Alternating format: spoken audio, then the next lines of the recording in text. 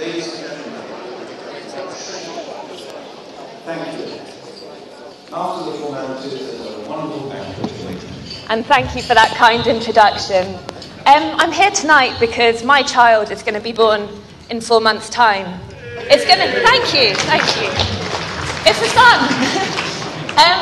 He's going to be born into a world where, in this country, 1 million people have needed to use a food bank in the last year, while at the same time, arms dealers can enjoy £246 a head dinners.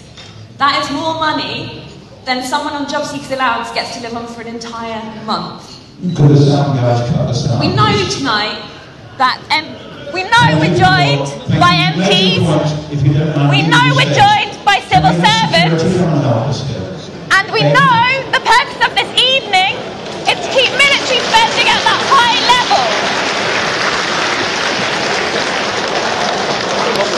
Born into a world where that continues to happen. Whereas not born into a world where people in this room profit from selling weapons to both sides. To a country which continues to arm Israel while people in Gaza...